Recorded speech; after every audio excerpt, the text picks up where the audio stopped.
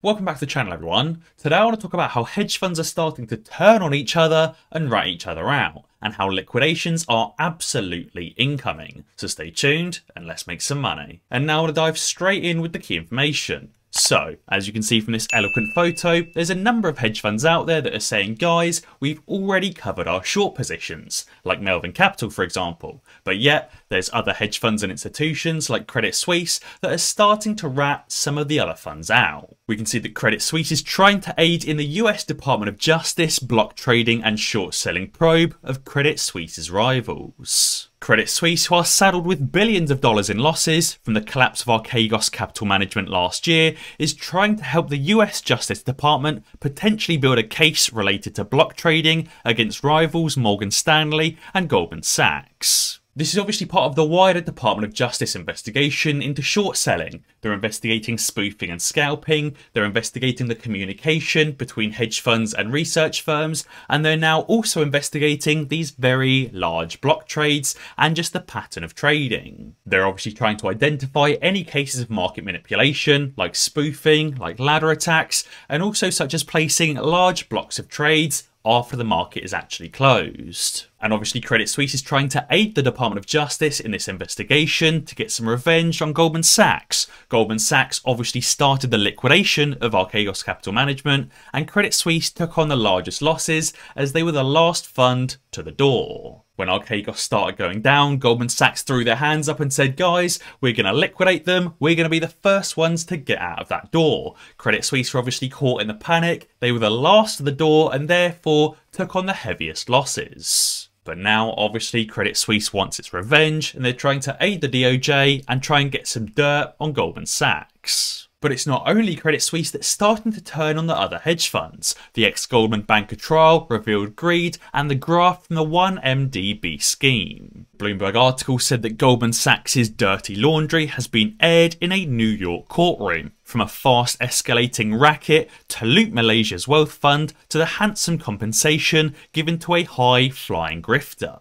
And it says the charges stem from one of the biggest financial scandals in history, in which US prosecutors say that $4.5 billion of the $6.5 billion that Goldman raised for 1MDB was diverted to government official bankers and their associates through bribes and kickbacks. A few years ago, Goldman Sachs raised tons and tons of money for the Malaysian Wealth Fund, but ended up seeing most of this money returned in bribes and kickbacks. Lesnar says that from the first bond sale in 2012, he personally received $35 million from Lowe and transferred half of it to NG. Both then discussed crafting a cover story to explain the payments so the banks processing the funds would not grow suspicious. And I think, as Corey says, one by one, they will start to turn on each other. And I think it's already happening. The first to cover their shorts survives, and the first to squeal gets the best plea deal. When AMC starts to run up and starts to squeeze, the first short hedge fund to the door, the first hedge fund to cover their shorts,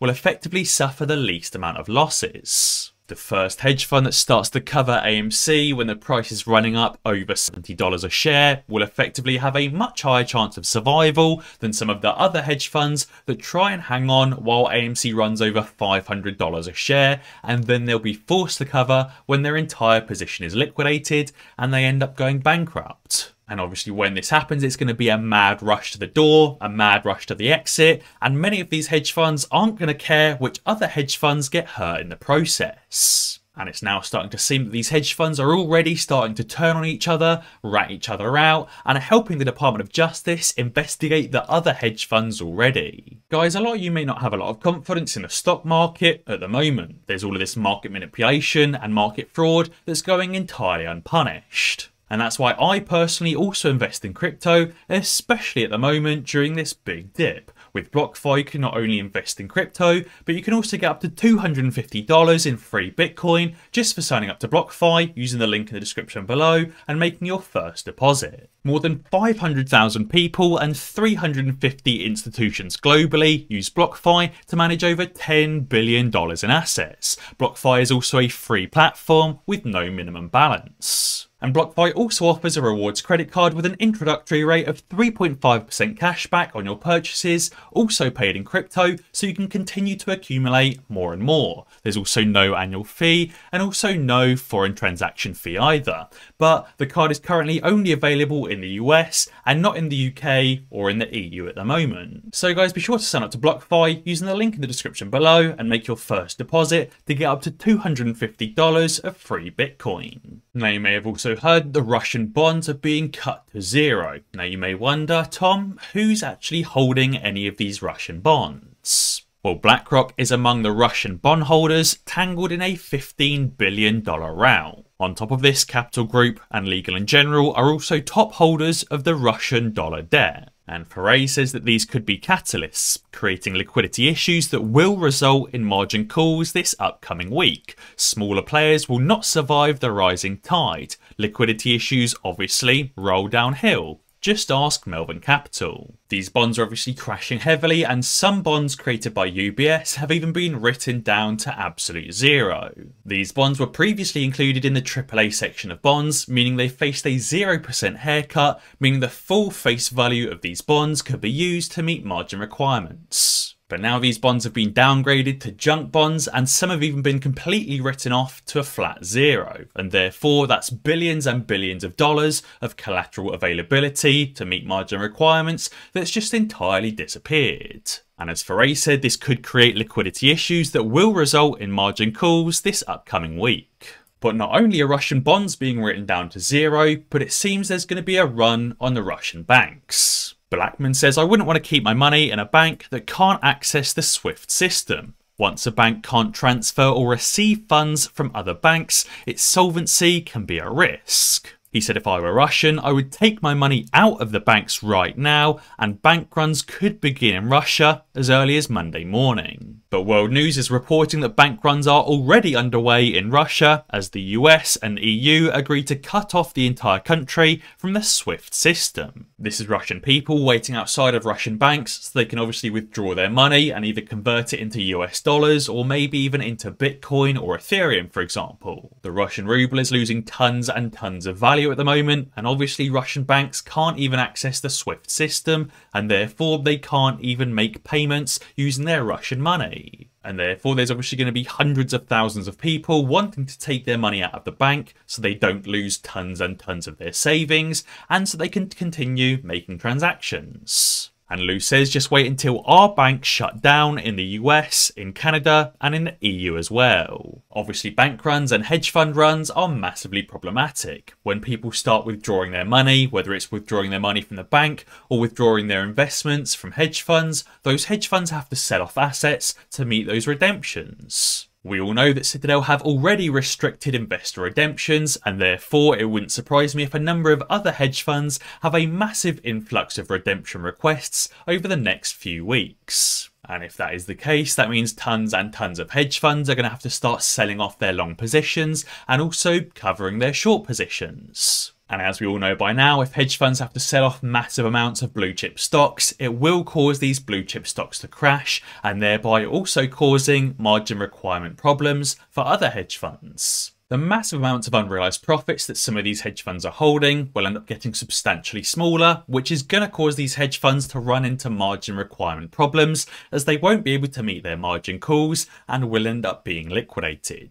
Now, I've also got some positive news for AMC as well. Moody's Investor Service has recently upgraded their AMC outlook from negative to positive. Moody's, which is one of the rating agencies, has said that the average cost of movie tickets remains one of the most inexpensive forms of out-of-home entertainment, and they think that there is a strong pent-up demand for moviegoers. Moody's have upgraded AMC's credit rating, which suggests that the probability of default is ever decreasing. Moody's have said the rating upgrade reflects Moody's expectation for continuing improvement in AMC's operating performance and liquidity amid growing attendance levels at the global box office, combined with our expectation for a strong movie slate in 2022. They've said this will be supported by the planned release of numerous blockbuster and franchise titles, as well as Moody's belief that most of the big studios will adhere to the new 45-day theatrical window for major film releases before distribution to video on demand streaming platforms. Now, I personally think this is absolutely huge that AMC can still command this premium over streaming platforms like Netflix, Amazon Prime and Disney+, and I'll touch on why in a few minutes. Stonks Batman said that my opinion is that AMC will have yet again another good earnings result. He said, I believe the price of AMC will remain undervalued following the earnings for the meantime until the squeeze. He said he personally believes that if the price wasn't suppressed by the substantial amount of synthetic shares and naked shorting, then it would be over $100 per share just based off the current sentiment, but they have not allowed the price discovery. Now you may say, Tom, $100 per AMC share without the squeeze sounds absolutely ridiculous. Surely there's no way that AMC should currently be valued at $100 per share without the squeeze. $100 per share would give AMC a market cap of around $50 billion. Now it's worth noting that a $50 billion market cap for AMC would still make AMC around 6 times smaller than Netflix. And I have to admit that for a cinema chain that commands a 45-day premium over Netflix, to be valued any less than 6 times less than Netflix's value is unfair. I personally think that AMC should have more than a $50 billion market cap, considering that AMC commands this 45-day exclusivity period over Netflix, Amazon Prime and Disney+. To me, it makes absolutely no sense that AMC is currently worth around 20 times less than Netflix. I personally think that based off the current sentiment, not just our current sentiment, but also Moody's and other hedge funds' current sentiment of AMC, that AMC is massively undervalued, even without the squeeze. Guys, be sure to let me know down in the comments below what you think about the hedge funds turning on each other and causing liquidations. And as always guys, if you enjoyed this video, be sure to check out some of my others. Alternatively, subscribe to the channel and ding that notification bell, because that way you'll be alerted when I upload a new video. Cheers.